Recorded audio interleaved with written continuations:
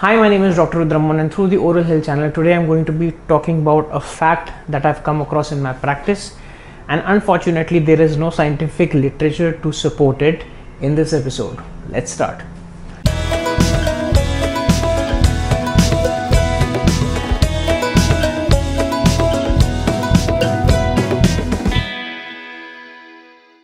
So today I'm going to be talking about a very common chief complaint that I've been getting in my practice. Maybe it's because of the Indian subcontinent that I'm getting it. I get a lot of patients who come up with me with two complaints. One is that they get a lot of blackish pigmentation, brownish pigmentation in their mouth, and they also complain of oral burning sensation in their mouth without having any underlying aggravating factors such as an oral abusive habit history. That means no history of smoking, tobacco, or anything of that sort.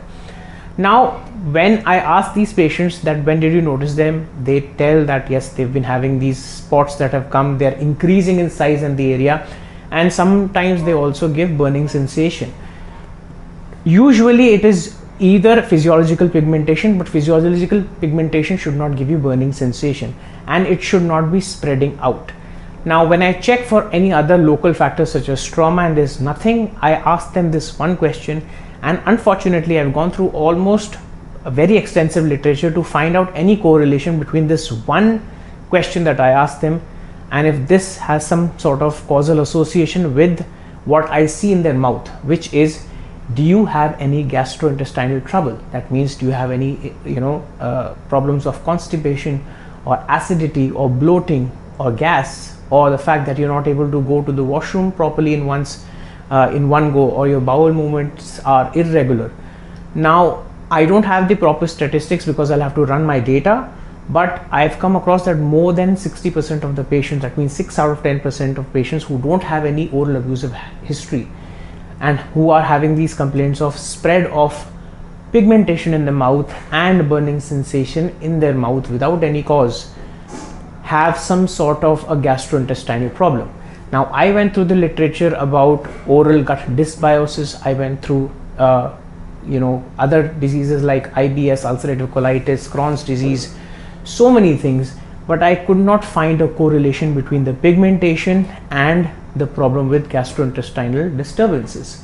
It's very weird that this thing has not been talked about, but I've come across in my practice. I'm not substantiating it with any literature, although I'm trying to find a lot of literature about this. I've gone through a lot of articles, but I've not found any sort of association in the literature where it talks about that a person is undergoing some sort of gastrointestinal distress such as flatulence, constipation, bloating, acidity, reflux with pigmentation in the mouth or burning sensation in the mouth without any aggravating factors such as an oral abusive history. Now, this is something that we should be, as dentists, be careful because especially around India, where the diet is very rich in oils and it's very adulterated. On top of that, a lot of educated people, but when I mean educated, the more medically aware people who have undergone some sort of test such as ultrasound for the liver, and they've come across with the fatty liver, and they have shown that once their fatty liver is diagnosed and when they have undergone the treatment for fatty liver in terms of medications, their oral pigmentation spread has been stopped. On top of that, their burning sensations have been reduced, and they've been curbed and sometimes even gone.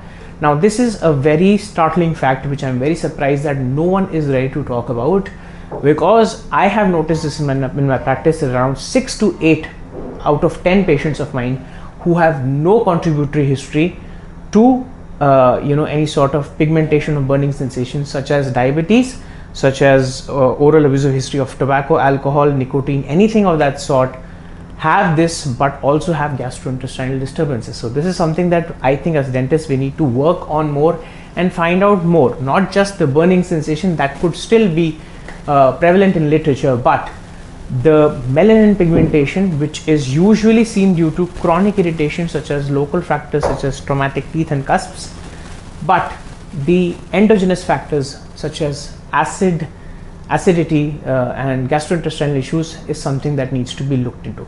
So if you are a patient who does not have any oral abusive history and you are puzzled because your diabetes scores are normal, you don't have any sort of BP issues, you don't have any sort of chronic irritation, local irritation, you don't have any oral abusive history, but you're still perplexed as to why you are having this blackish brownish pigmentation. Let's say you're racially white or Caucasian, and it's coming and spreading more, and sometimes it's giving you burning sensation.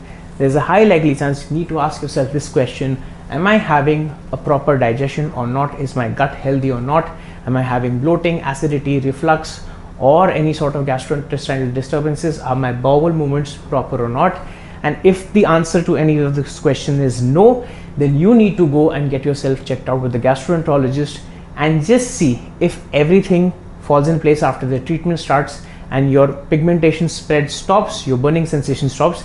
Then we've found what we were looking for. On top of that, if you feel that you're having a lot of bloating and all these symptoms, do definitely get a gastroenterologist checkup and get an ultrasound for your liver after your gastroenterologist consult. Maybe you might be suffering from fatty liver. So this was today's episode. Please like, share, subscribe, and do press the bell icon button for important updates. If you want to get in touch with me, here are my social media handles. Kindly refrain from calling me directly, as I might be busy with patients or otherwise. Just drop me a message on WhatsApp and wait for a couple of days. I will reply soon. And if you have any queries, doubts, apprehensions, or insights, please feel free to put them in the YouTube comment section. So that's it for today. Thank you.